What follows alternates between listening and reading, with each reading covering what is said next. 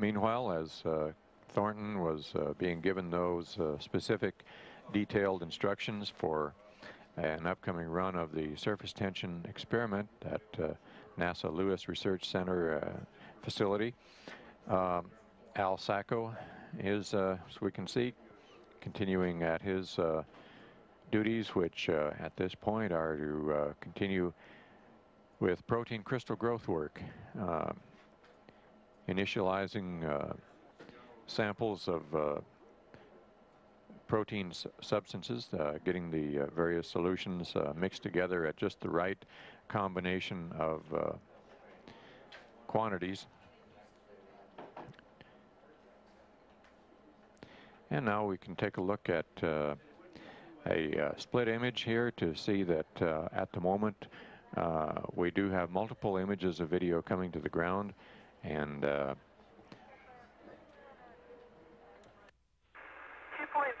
micrometer crossed in slot 10. How does that look? Beautiful, Kathy. Very stable.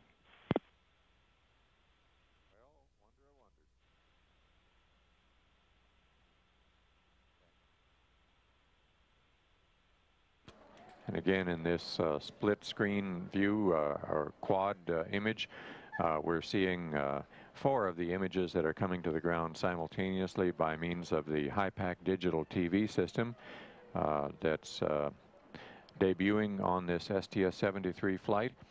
The digital video allowing multiplexing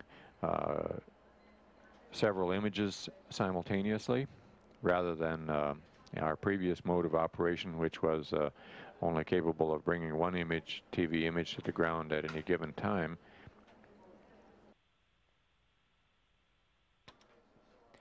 This is Spacelab Operations Control Huntsville, and our live downlink video from Columbia, showing us the Spacelab module looking towards the aft, where Payload Commander Kathryn Thornton and Payload Specialist Al Sacco have been getting things ready to go into a sample exchange procedure at the crystal growth furnace. That'll be, again, a fairly lengthy operation with both crew members involved. It was preceded a few minutes ago by a preliminary step in which Al Sacco did a pulled a pin out of one of the sample mechanisms, so that when they do the sample exchange, the sample that they'll be inserting into one chamber, into one holder rather, one position of the crystal growth furnace carousel assembly, that sample will fit in there. There's a unique keying system to these samples.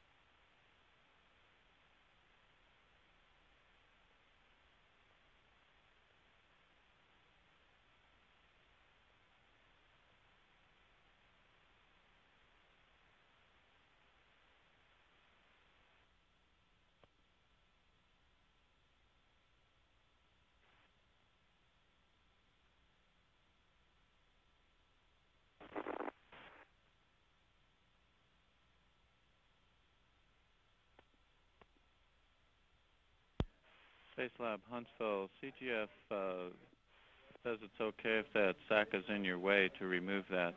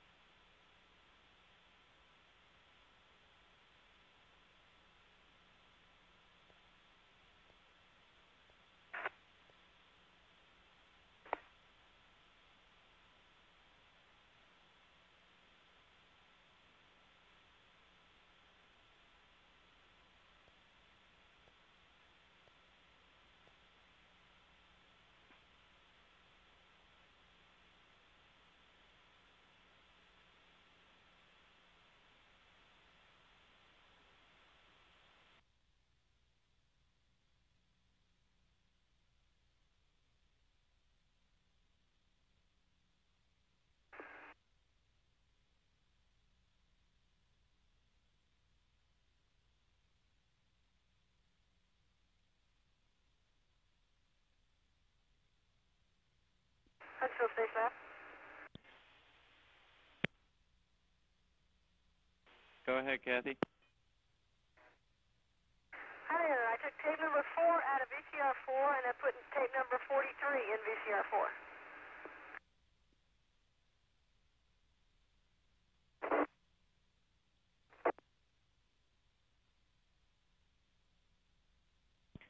Roger, Kathy. We copy tape 4 out of VCR 4 and tape 43 in VCR 4. Some video of the surface tension-driven convection experiment test chamber as Kathy Thornton is getting it filled up to the proper level for another test run with the, in this case, one of the test cells that has a submerged heater element, which we see there in the center screen.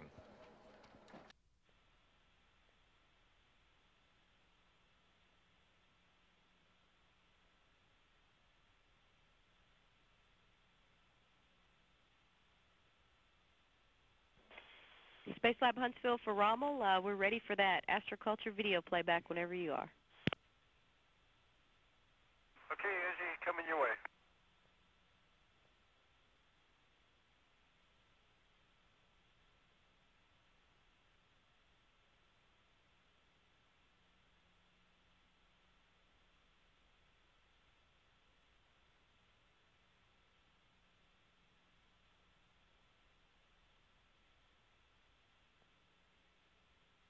Coming down of the potato plants, the potato tubers that are being grown in the astroculture facility on board in the mid-deck of Columbia. Pilot Kent Rominger obtained this video a little earlier and now has the opportunity to replay it, and we take it to the ground by downlink video.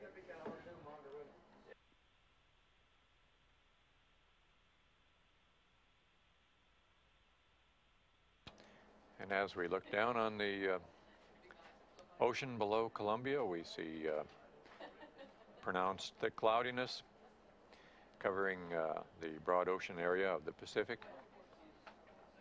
Columbia currently about 39 degrees north latitude, the northernmost point of this orbit. And that orbital inclination putting it at an equivalent point north, about equivalent to the mid portion of California, or the states of Utah, Nebraska, and northern Illinois.